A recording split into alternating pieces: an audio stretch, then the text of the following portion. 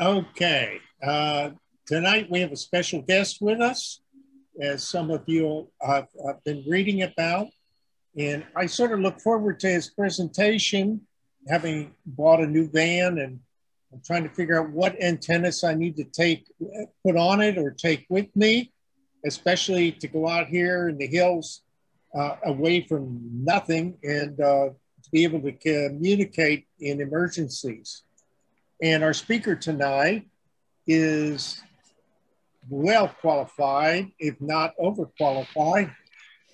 As an inventor, Dr. Jack has been creating out-of-the-box antenna designs for over 25 years. He's way ahead of me. His antenna technology is based on his unique three-dimension understanding of electromagnetic waves and their interaction with the world. So at this point, I'd like to turn it over to Dr. Jack. And Dr. Jack, would you go ahead with your presentation? Absolutely. Well, by recommendation here, if some want to remove their video, that's probably a great idea for bandwidth. And I'll go ahead and do screen sharing now to go to the PowerPoint. Let's establish that that's working well, shall we?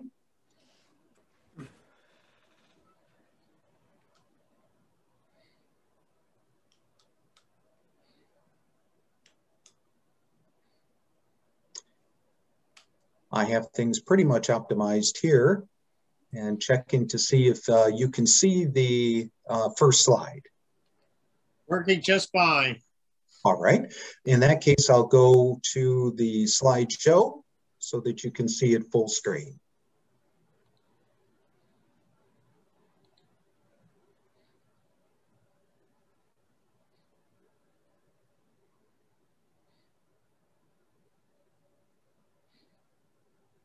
And there we go. And let's see if I can hide that. Very good.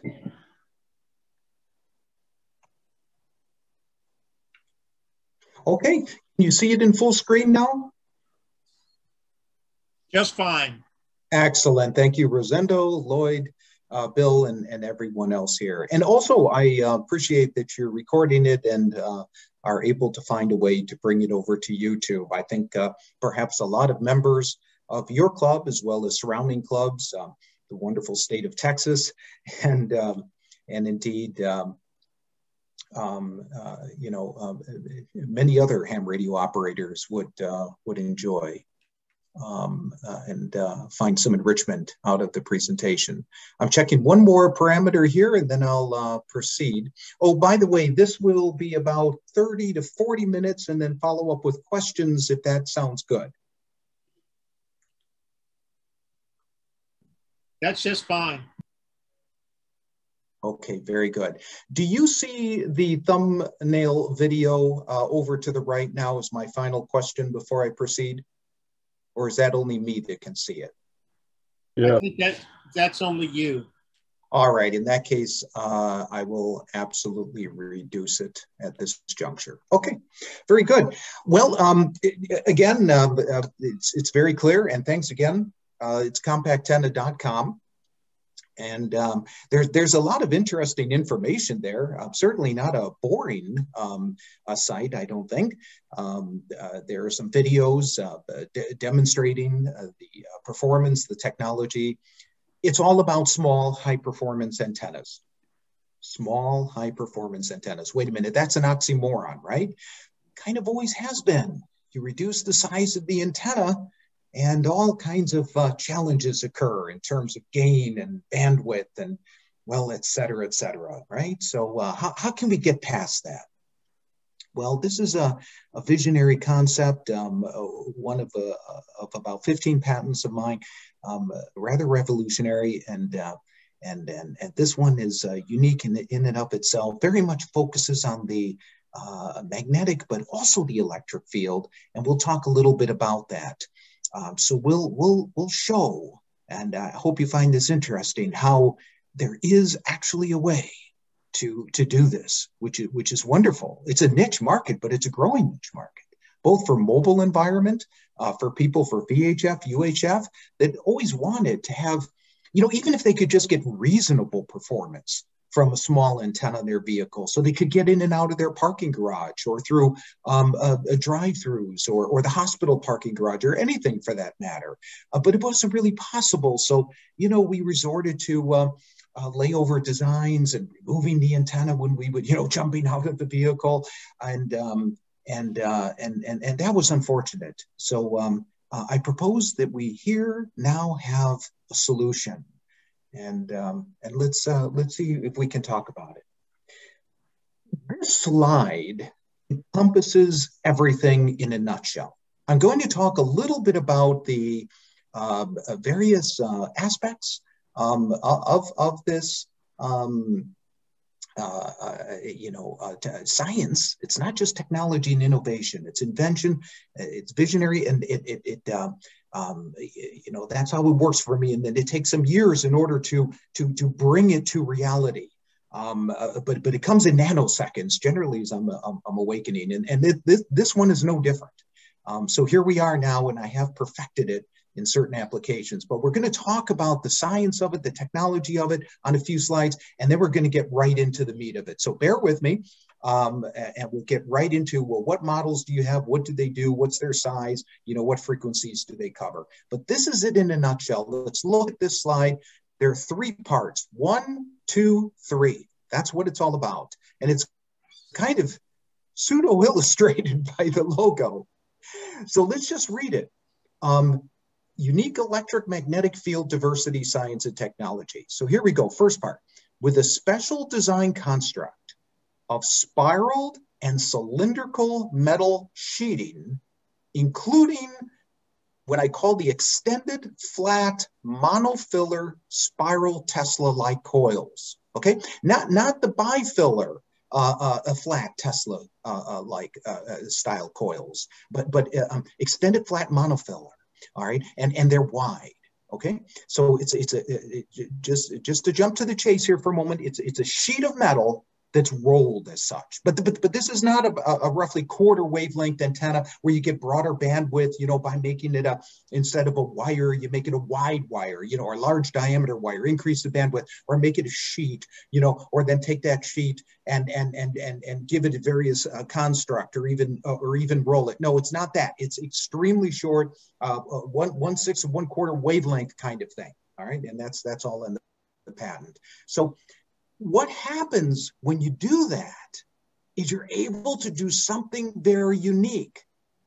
Rather than the matching system, and you always have to have a matching system, because when you shorten an antenna, when you take a monopole, a quarter wave, you shorten it, you bring the high voltage point closer and closer to the ground plane counterpoise. So you know, there's always the resistance, the capacitance, and the inductive components. But the resistive components automatically goes way down, and you have to make up for that.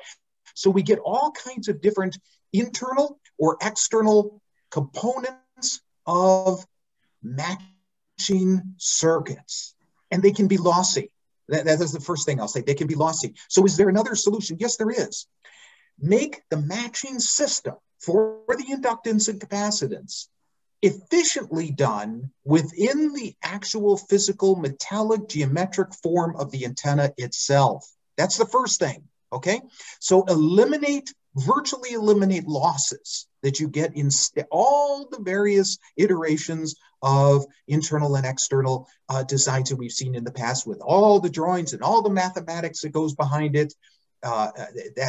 This is entirely different. So that's the first thing you want to do. And that's the basic way to do it. Now, what happens then? When you do that with this wide monofiller spiral Tesla-like coil, you create what I call the magnetic field resonator. Now, what is that? You know, anytime you have a tank circuit, a capacitor and an inductor in parallel, well, you know, it resonates. You have vibration. You back and forth. It's a tank circuit. Yeah, but it's often very wasted. If instead you have something with a built-in resonating matching system that's an effectual component of the electromagnetic field production, now you not only have the reduction of the loss of standard antennas, now you also have within that an effectual component of the electromagnetic field production, both near and far field, and we'll get into that a little bit later, okay? So that I'll spend a little bit more time on this slide and than the others, but that's very, very important. Reduce loss and create greater signal production efficacy. All right.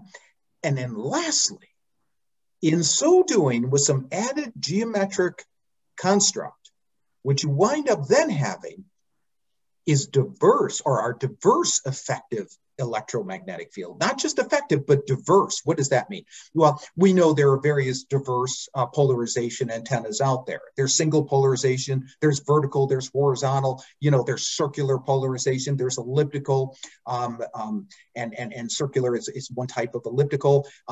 This is essentially elliptical polarization, but it's diverse electromagnetic fields. And why is that important? Because most of our communication is in obstructed environments, certainly in the VHF, UHF communication world, you know, within the city, even in rolling hills, up and down, VHF, UHF, and we also get flip-flop of polarization, don't we, with HF communication? Of course we do. Otherwise, a vertical antenna in one state would not do, or country would not do well with a horizontally polarized beam in another country or state, because there's flip-flop constantly of polarizations. So we're fortunate in that way. But here in the VHF, UHF world as well, when you have this flip-flop and polarizations, you get a lot of flutter as a result of that. So you have further enhanced the performance in the world of dynamic. It's not just obstructed world, it's dynamically obstructed world, moving vehicles, moving doors, moving people, tree leaves, all kinds of things moving. This mitigates the signal drops. Okay, think about that. You're driving along, you're reducing the signal drops, right? You're reducing the flutter.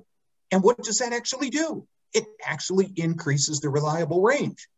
Your absolute maximum range with your very, very long 7-foot high gain VHF antenna on the top of your vehicle is going to do a little bit better when you're at extreme ranges and you're hilltopping. But that's the only situation.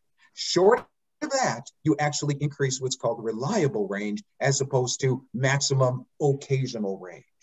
Okay? And by the way, anybody interrupt at any time if you'd like, or we can always come back to particular slides at the end. All right, let's move on. And all right. So talked about we have to get efficient with the antenna. We have to reduce loss, yes, and we have to create an effectual component, an effectual component of the electromagnetic field. That's right. And then polarization diversity. So let's talk about antenna efficiency. A lot of people think it's just one thing. It's actually more than that. Some will say it's two things. I present to you here, it's four things. All right. First of all, antenna efficiency. We all know SWR. All right. Return loss. You have power forward. You have a certain amount of power coming from your transmitter going towards the antenna, and a certain amount of it reflected back. Yeah.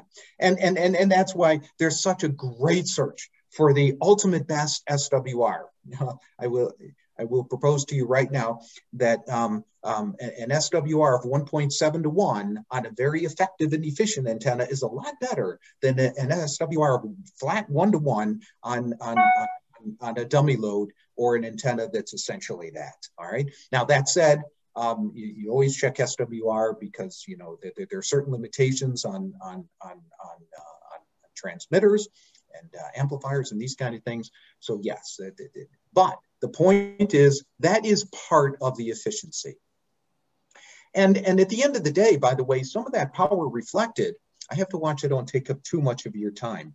On the power reflected, some of that comes back to the radio and goes right back. And by the way, it isn't the SWR that hurts the radio. It's the power that comes back, but it's not just the power that comes back. It's that it sets up oscillations. in the final circuitry of the transmitter, and that causes increased current surges, and that causes the damage. But some of it actually reflects back again towards the antenna. You may have found sometimes when you had a higher SWR and you looked at your meter that has both SWR and power, you actually see higher power, and it's like, hey, this is great. Yeah, but my SWR is high. That's what's happening. All right, it's all about cancellation and summation all along the coax, et cetera, et cetera. But in the long run, you eventually wind up with an electromagnetic signal. Okay. Antenna efficiency is also about pattern. You can have a very high gain antenna, but if you're down in a valley in a vehicle or your house or your business or whatever the case may be, and you have an extremely high gain antenna with a very narrow elevation coordinate pattern, you're going to shoot that signal right into the side of the hill. You're actually better with a quarter wave, right? So you know, it's always been a trade-off. What do I do? Mobile? Do I do quarter wave? 5/8 wave, collinear, or let's just leave it, or do I go half wave, kind of in between? I propose to you this is an entirely different solution. All right, so the idea was to create an antenna that was of reasonable performance, yet extremely small. We're going to get to it. It's only 7 inches long, people, for VHF, UHF, and even 220 band on the tri-band. That's all it is. But it's an amazing performer. Thank God. And so the pattern is very important. Heat loss, antenna efficiency, heat loss. You know, the antenna is constructed in and of itself, of its radiator, and also, of course, of its matching system. And if the matching system has heat, well, that's loss. So that's part of the efficiency. And then lastly, this is really important, nor does the capitalization. Field effectiveness of the matching circuit, the system. If your matching circuit is doing a great job, well, great, right? But if some of the energy is used in that coil, or even the capacitor for that matter, in generating some electromagnetic field, and it's wasted, you know, it isn't dissipating, you know, into an effective electromagnetic signal, well, then that system is very poor in its effectiveness. I'm going to stop here for just a moment. How is it coming along?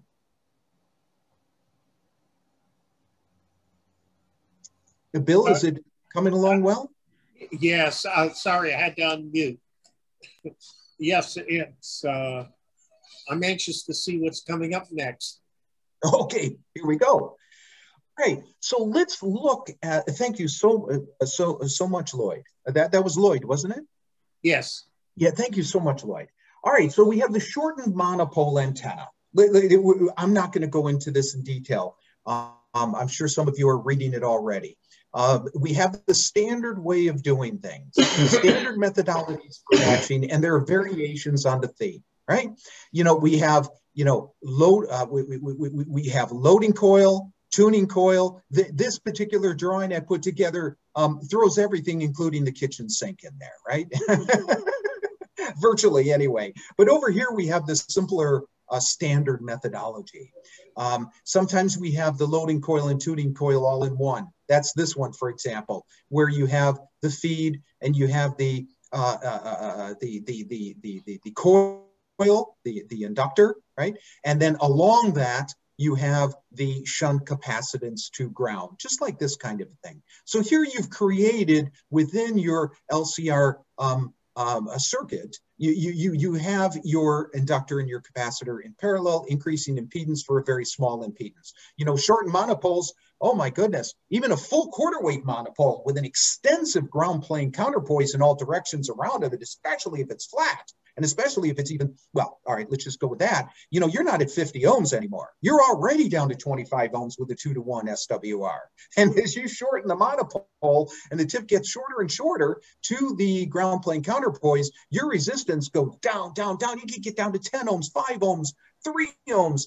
You know, you have to make up for that for some kind of a matching circuit. And that's very much what all of it is all about.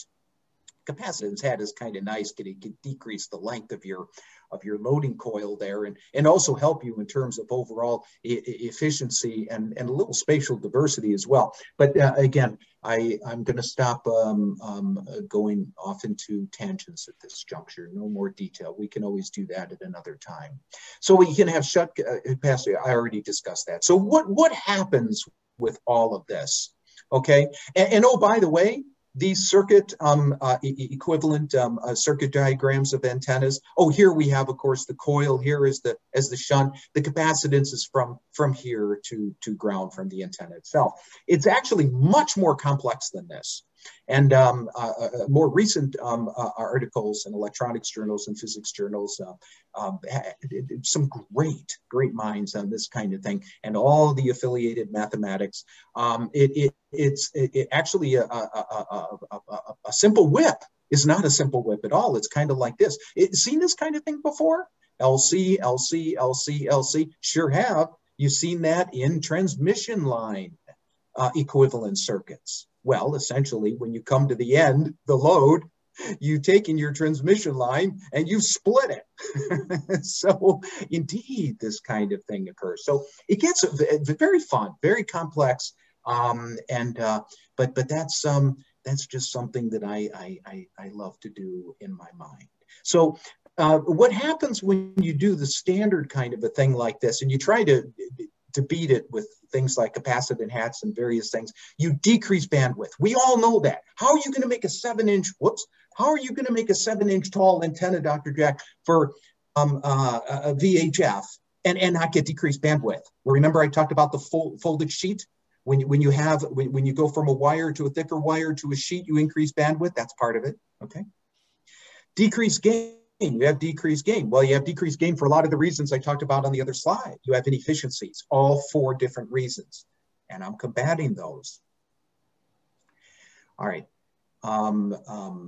Again, realistically, if you're mountaintop to mountaintop, although atmospheric disturbances do change things at times, but let's discard that for a moment. Gain is everything, but that's not the majority of what happens in the communications world. Certainly not in the land mobile radio communication world, and not even with, and you'll see a slide from a major defense contractor, did not want to be named, but was doing some research on this science and technology.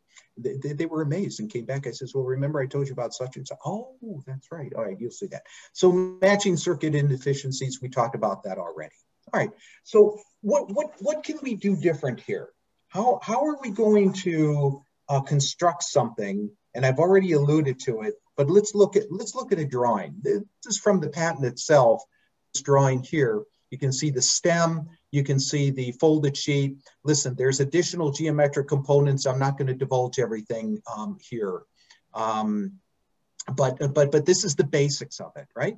So we have magnetic fields in the vertical polarization here, but here, of course, we have it in the horizontally polarization, just like you do of any monopole stick, whatever, yeah. And these components, of course, are going to be somewhat out of phase, right? That's what you have to do. You have to have something out of phase if you want to create polarization diversity, just like your circularly polarized antenna, which is roughly a quarter wavelength out of phase, the vertical and the horizontal elements, or they're fed, or they're juxtaposed to each other and they're fed a quarter wavelength out of phase. But one way or another, you have to have the differential in the phase, and that's what this does. That reduces flutter, because the signal in the dynamic obstructed world is creating hot spots, null spots. It's also flip-flopping in polarization, and this is a lot of what causes the flutter. It's irritating. It's actually unsafe. Wouldn't it be a great thing if in the moderate ranges, the extended reliable range, especially like in the city as well, but actually both. What am I saying? Both. It's really important to get a greater reliable communication. So important. This is a drawing that shows the complexities of coil. It's actually much more complex than one might have thought in terms of the inductance, which is of course of the coil, and the interwinding capacitance, the end-to-end capacitance, and the capacitance effect with the metallic sheet below it. Kind of summarized here. Well, so I talked about this already. With the compact antenna, though, what's happening is when you have this folded sheet, you get not just a little bit of interwind capacitance, you get a tremendous amount of interwind capacitance. And as Tesla already taught us, and that the inductance that you get from a coil of this nature is of a certain amount per length, but if you wind it in a flat spiral, you get an increased amount of inductance per length. So at the end of the day, you get a tremendous buildup of the inductance and the capacitance, and guess what? It's in parallel. Remember the other slide about matching? You need to get that inductor and the capacitor somehow in some part of the circuit in parallel in order to create the increased, to balance the decreased resistance component, okay? All right. So what does it actually do? Well, it reduces the flutter that I talked about, and this is just kind of a hand drawing of giving you an example. The red line would be a higher gain antenna. And you know, you're driving along, or you're stationary and the tree leaves are moving, right? Just as one example, all right? But at the end of the day, because of the flip-flop of polarization, also the spatial changes, you know, how much of a decrease do you get when you get that flutter? Well, it's huge. It's 20 to 30 dB. Actually, it'd be 1 over n to the infinity. But frankly, there are other minor reflections going on. But also, if you take, for example, a vertically polarized antenna and you try to communicate with a horizontally polarized antenna, the ARRL handbook tells you that you're down 20 to 30 dB. It would be even more than that, but the physical construct itself makes it impossible to get ultimately of zero thickness. So, and you have some components of the install. So, you know, you're going to get about 20 to 30 dB down. This is why you often hear about in propagation analysis programs that you want to be at least a fade margin of 15 dB because you need to make up for a lot of that occurs, all right? So what if you had an antenna? Let's theorize the blue line.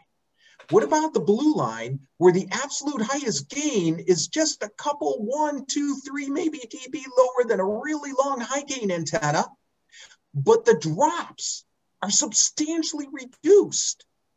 Well, then what actually happens? This is the minimum signal you need, or signal to noise ratio, in order to maintain the communication. Well, look at this. You're actually above it entirely here. Now, in the real world, there will be circumstances where it will drop below, but you have substantially mitigated the problem.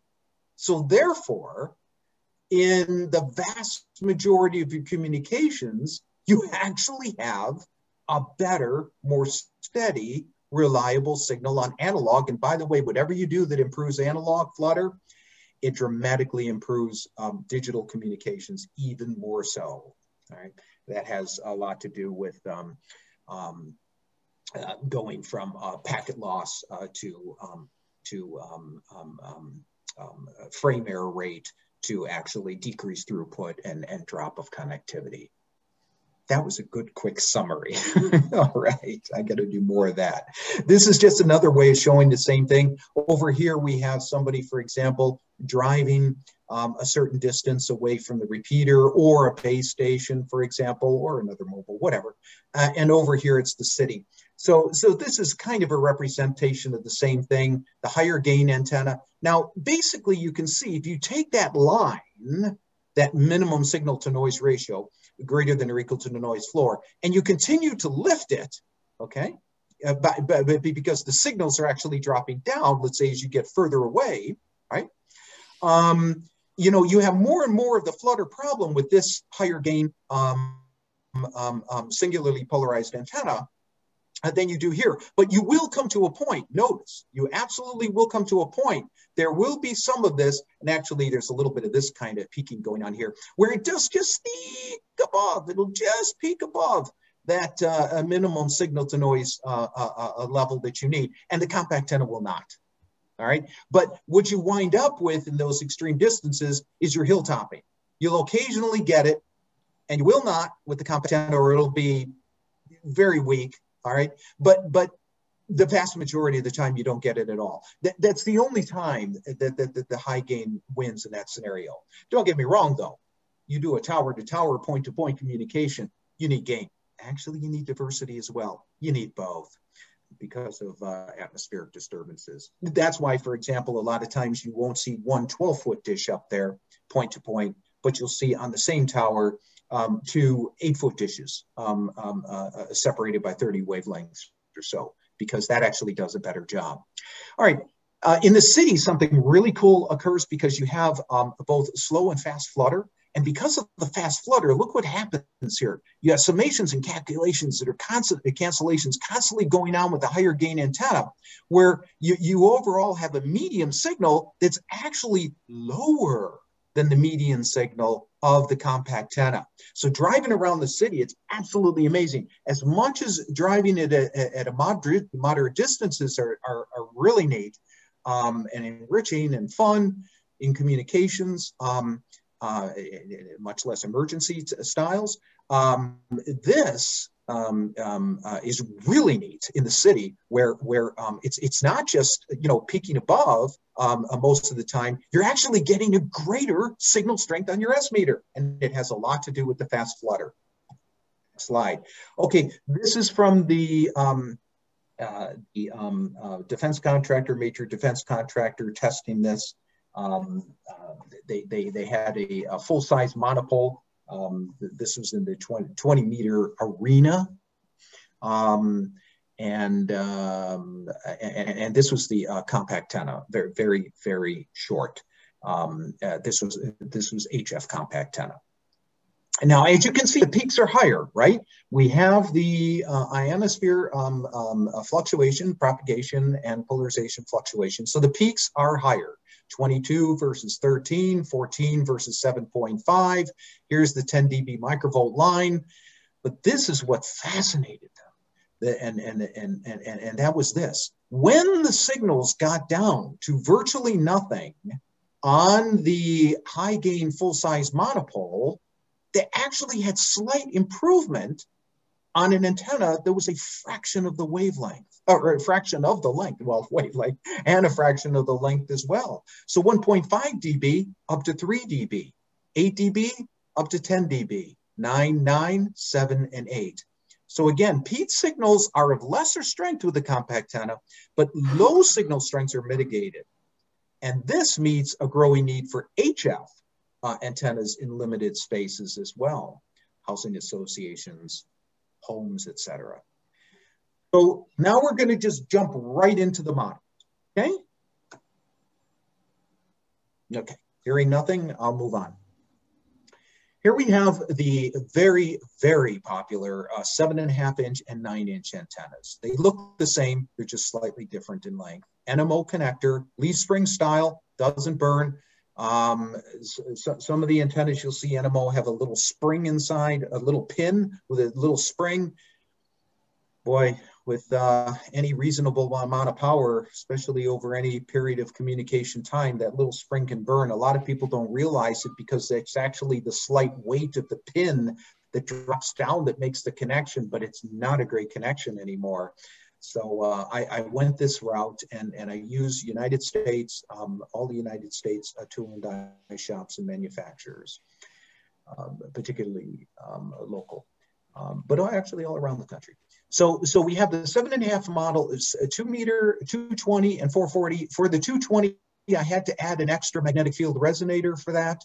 The 2 meter 440, for those that don't need 220, want to save a few dollars, looks exactly the same, but on the bottom, instead of having a T for tri-band, it has a D for dual band. The Scan 3 antenna is government optimized and extremely broadbanded. you know, 136 to 174 megahertz in VHF. Wow. 380 to 512, all the government, military, all of that. And the 750 expanded band, the 800 expanded band, it goes all the way from 750 to 960. It covers it all extremely well. It's optimized for that.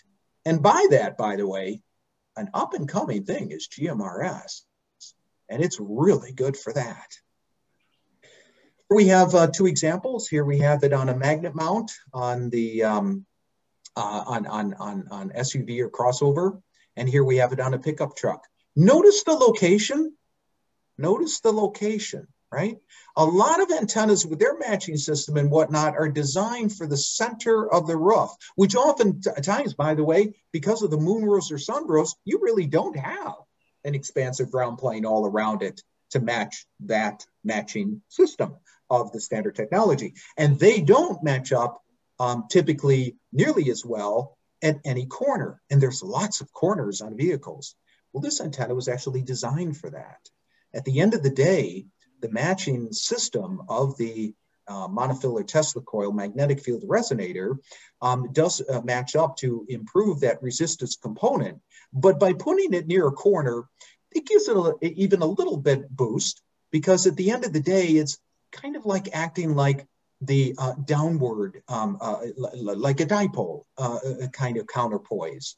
And because we're dealing with VHF and UHF, you know, we're not dealing here with HF, where the pole, as it were, would be in a certain direction, CB, 10 meter, whatever the case may be. That's not true. Here it's still substantially omnidirectional, utilizing this technique. Now, one may wonder about this magnet mount thing. Okay, that's great. You can put it on any corner. It's very convenient for me, Dr. Jack, but you know, this whole magnet mount, I've often wondered about that. I'm not going to explain this whole slide. I went into even further detail on the calculation of the capacitive coupling with magnetic mounts, okay? Taking into consideration fringe effect and all of that. It's on my website on the installs page. What essentially it boils down to is you're good.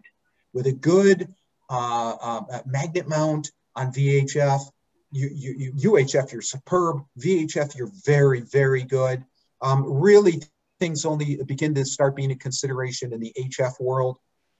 And if you go to a 5-inch magnet mount from a 3-inch, you're still pretty good, even to 7 megahertz or 40 meters, not at 80 meters, but that's a non-issue at this point, okay? If you want to have fun with the mathematics, just look at the website sometime, or this on YouTube. That'll be great. All right. So, but for the purist, okay, and is there a little bit of improvement? Yeah, a little bit, you know. You're splitting hairs. I use magnet mounts all the time. I'm selective about it. I'll tell you, the diamond animal magnet mount is SPM is excellent. But you know, here we have two ways: the obvious through hole mount, and you can see it's near a corner. That's great. And here we have, there's all kinds of mounts for vehicles these days. This is an adjustable mount with screws going right into the body. So here we have on the SUV crossover hatchback near an upper corner, again, near the corner. You know, that's the best for your, especially VHF, SWR, and performance. So these are more permanent mounts. Here we have an example of both antennas on the vehicle, one near one corner, one near another corner. This one to a ham radio transceiver, and this one to a scanner radio receiver, or GMRS. What about the use as a base station? Because, you know, we have HOAs, we have other people living with us. They may not like the large antennas. Can this diversity help? Absolutely. Notice I say, especially if you're below 100 to 150 feet above the ground or height above average terrain. Well, how many of us have chimney mount installations or peak of our roof installations or even tower that's less than 100 to 150 foot? Well, the vast majority of us, actually. So that's where you benefit from not just real long antennas and high gain. But if you're at these kind of elevations, you very much benefit from the broad pattern and the diverse electromagnetic field. So these are base station adapter kits. There are various manufacturers. They're available from the resellers, and the best thing to do is take them, easily done in a vise, probably even with a couple of pairs of pliers, but easily in a vise. Bend the radial down to about 70 degrees below the horizon, and that's the most effective way. Beautiful SWR on all the different bands. So this could go, you know, up on the roof. It looks like a little vent pipe, hardly visible, or in the attic, for example. So is it real? All of that, does it wind up having, really, does it have good SWRs? And what's the Smith chart? You know, what does that show in terms of how far does it deviate on the inductance side and the capacitance side of the Smith chart? Well, it's pretty good. Now, this is on an HP Agilent RF network analyzer. That's not a $50 VNA. That's more like a $50,000 device. And here, this is both for base station as well as mobile. You can see you have some very, very nice SWRs. This is near the corner or on the base station. On all, this is 2 meters, 220, 440 right around here. We have a little bit of coax effect there, as you're all familiar with. Here's the Smith chart. There's your immediate spot right there for 50 ohms with no inductance and no capacitance. And there it is right there. And it hovers around there at 2 meters, hovers around it very closely at 220, and it circles around it at, but in close proximity to the 50 ohm pure resistive point. What are people saying about it? Check my time. Actually, I turned my phone off so I wouldn't be disturbed. Does somebody have the time? Oh. It's 7:44. 7:44. Okay, not too bad. All right, let's continue to move along. All right. So what are people saying about this? Does it really work? This is an article was written, editorial review by Bob Grove. What a great man, right? He's an icon in the industry. And he says the prediction of signal flutter reduction was true as well. When annoying flutter interrupted reception of weak signals on the whip, reception was much smoother with the compact antenna. I won't read all of this. This is about the 2 meter tri-band, 7.5 inch antenna. John was so excited. You can see it in his words. He says, well, I had to leave out a couple of words here. Not sure what sort of blank magic wizardry you've pulled off here, but the performance is fantastic on all bands right out of the box. And some of the customers comparing it with the Lairds and the Larsons and all of that, and just in the Diamonds, and just being extremely excited about it. They were hoping for just, you know, reasonable performance, and allowed them to do all the things they do, but it did much more than that. This is about the Scan 3 antenna. Boom goes the dynamite. This is a nice review of somebody that used it for scan or receive at various bands. Okay, so that's VHF, UHF. That's half the, in a way, structurally anyway, of the antenna line. Now we go to the HF. I'll pause for a moment in case somebody wants to say something. I can actually hear a little bit of audio in the background. Somebody might have their audio not muted. Sounds like a radio or something.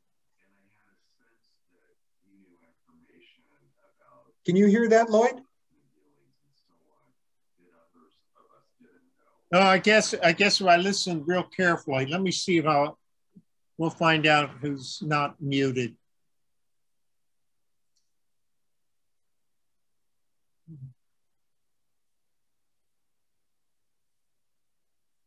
We have several people with us that haven't muted their mics.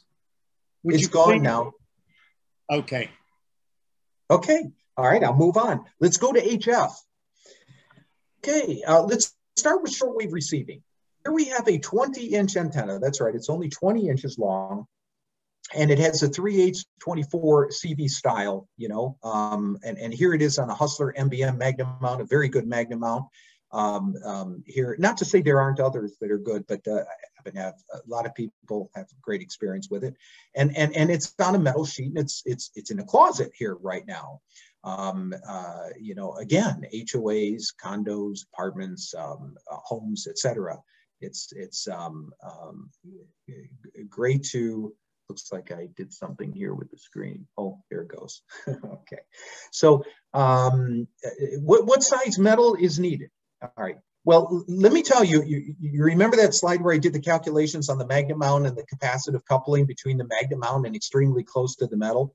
Well, this metal counterpoise has capacitive coupling to earth and groundwater. Okay. So clearly, it couldn't stand alone, right? Because you would think you would need radials. It's nice to have a short antenna, a small antenna, but if you have to have radials that are going out in whatever, 25, 40 feet length all around, well, that makes things a little more difficult, doesn't it? So that's what's going on in this case, all right? Now it is beneficial to use several RF ferrite beads here along the coaxial line, because depending on whether you're on the ground floor or the ground, you know, or 8 feet above the ground, 16 feet above the ground, or 24 feet above the ground, say if you're in the second floor attic and you have a basement, you know, your capacitive coupling decreases. So therefore, your effect on the SWR, but of course this is HF received, not as significant, but also your common mode situation changes somewhat. So therefore it's always a good idea, and that's the best place location for them for the RF beads. Several of them, clamp on, for example, styles. So how large? This is a standard 3 foot by 4 foot sheet that comes from home improvement stores. It's roofing flashing sheet. It's galvanized metal. You know, they in hardware stores also sell 2 foot by 3 foot sheets. You can overlap the two of them, making about 3 foot by 3 foot, and that's okay too. Caution with the corners, they're sharp. I recommend filing, sanding, rounding of the corners, duct tape all around. How does it work? This gentleman used it on both a Yaesu as well as a Texan shortwave receiver, and you can see he loved it. Here it is in the attic, same kind of thing. All right. Now, on my website, the homepage, there's this very enthusiastic gentleman that does de-expeditions with shortwave for Delta 65. And he's tested a lot of antennas, and he really likes this one. Now note this, Model SW is not recommended for vehicles in motion. You know, it's short, but there's a pretty good wind load on there. So, but for de-expeditions, POTAs, essentially for receive, absolutely. So anyway, there's some really neat video clips and YouTube video clips on my site of Rodelva 65 using this antenna, and other video clips as well of the shortwave antenna. It's a little fun to watch. They're short.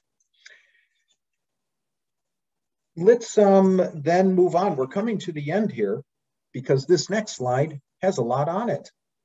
Let's go to HF ham radio, two-way radio communication, CV, and also shortwave. So for two-way communication, the preferred method is this. Remember I talked about the capacitive coupling. So ideally you have it on the ground. Now you're dealing with very short antennas here. And in fact, as it says here, you can actually bury this under the ground, the soil or the mulch a little bit, as long as the feed point is up above the ground.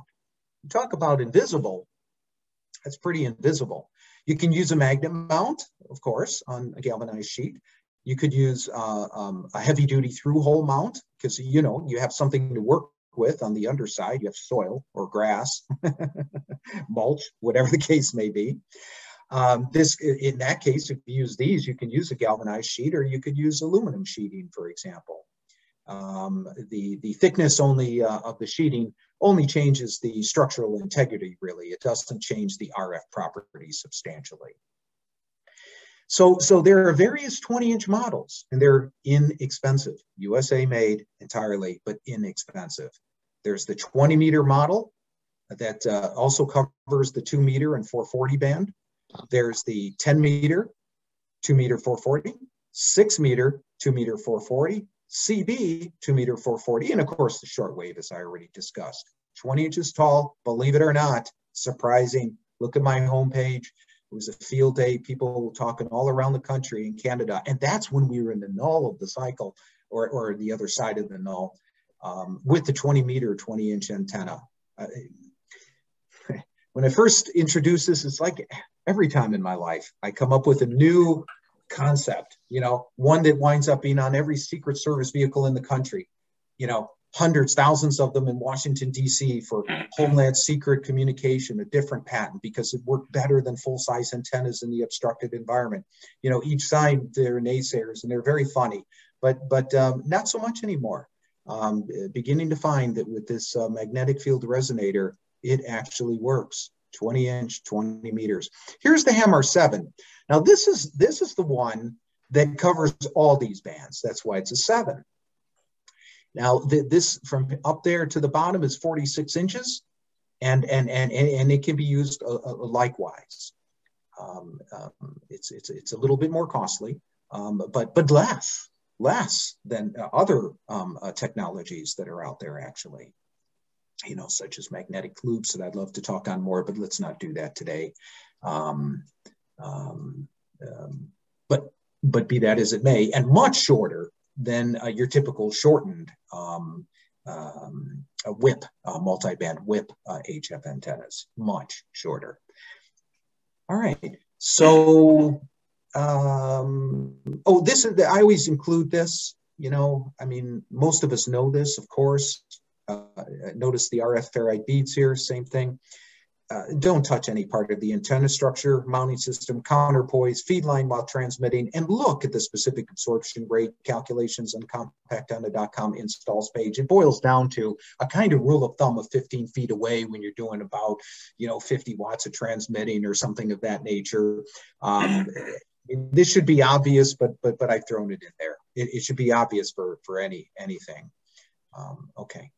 So what do we have to finish with? Oh, a neat little recent invention. So let's say you have the VHF UHF antenna on that ground plane counterpoise I talked about with the elements angled down 70 degrees below the horizon, and you have it in your attic and it's nice, or you have it on your rooftop and it's pretty invisible and it's nice. But, you know, being at low elevation, you really could use a little bit of gain. And let's say you even wanted to have the option, you know, let's say one antenna does off to actually get it up through the opening of attics. They're only 20 inch by 30 inch. How are you going to do that with a fully assembled antenna? Even small antennas that are available out there without this technology, you have to bring it in pieces up into the attic and assemble it up there. Couldn't you have a beam antenna, a micro beam for 2 meters that comes almost fully assembled, and fully assembled could fit up into that opening?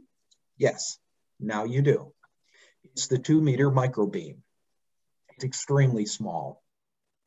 And frankly, it also looks like that pipes up on the roof. But you see what I've done here? I've taken this and incorporated an optimized full wave loop, optimized dimension, optimized spacing, in order to actually get 7 dBi gain out of an antenna that's only 19 inches long. And that's from this tip to back there. That's all it is. And 28 inches wide and 28 inches high. You know, a typical, you know, say 3 or 4 element standard single polarized beam is going to be on the order of 4 feet tall, 4 feet long, you know, much larger overall than this, much larger. So it does all of these things. It has a short length, short height, reduced torque. You don't need an expensive rotor. You can use a standard TV style antenna rotor. It's very convenient. It has a lot of applications, and it gives you Gives you good gain. And of course, front to back, that's just as important in communication, especially with all the noise. Switching power supplies. It's not just fluorescent lights and TVs anymore. It's all the switching power supplies. I have a virtual dissertation about that on my website, the installs page, and how to tackle some of those problems that people have. And it's even on 2 meter. By the way, one of them is your Wi-Fi router. Put some RF beads on there. Check my my website on that. A lot of people don't realize it can get quite a bit of noise. Sometimes there's noise and you don't see it as S meter deflection because it's front end overload, it's desensing. But sometimes you'll actually see it. And Wi-Fi routers are really bad about that. It's not just the switching power supply of the router; it's the router itself. So you put beads on both. Anyway, so front to back ratio is really good, not just to knock off interfering signals, QRM, but QR Nancy, noise from switching power supplies and that kind of a thing. All right. And again, San Antonio Amateur Radio Club, thank you so much for this opportunity. I hope you have enjoyed the presentation. I really would like to answer some questions, and perhaps we could go back to video, or if somebody first calls on me to go back to a certain slide, maybe we should do that first and then go back to group video so we can see each other. We can't do it in person, but at least we can see it in video. But thank you specifically, Rosenda, President, Lloyd, Vice President, and Bill for all you're doing. Well, thank